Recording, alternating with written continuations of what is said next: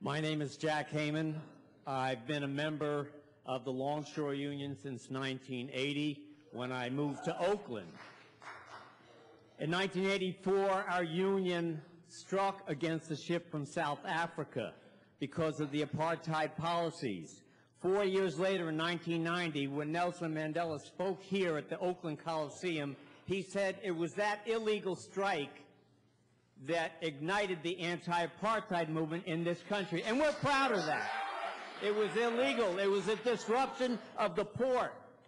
And it's something that should be supported by everybody in this room. The second action I want to talk about is in 1997, there were Liverpool dock workers that were locked out of work in England. When the ship came to port, we refused to cross a picket line in support of the Liverpool dock workers. And guess who was on the picket line with us? Jerry Brown. And when there were charges against us and we had to go to court, guess who was leading the march to defend the protesters? Ignacio de la Fuente. So let's not be hypocrites today.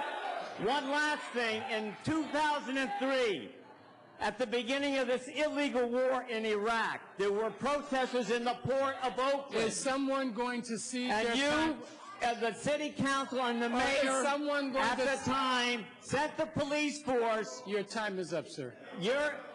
My time is not up. I want to finish.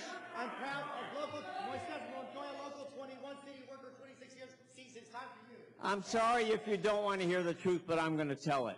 In 2003, at the start of the Iraq War, that was an illegal war. It was a war based on lies. The people in Oakland came out to demonstrate on the docks. Longshoremen honored that picket line. They were right. The mayor of Oakland at the time, Jerry Brown, sent out the police under anti-terrorism laws, which you're attempting to do here today, and it cost the city of Oakland over $2 million because people were unnecessarily shot.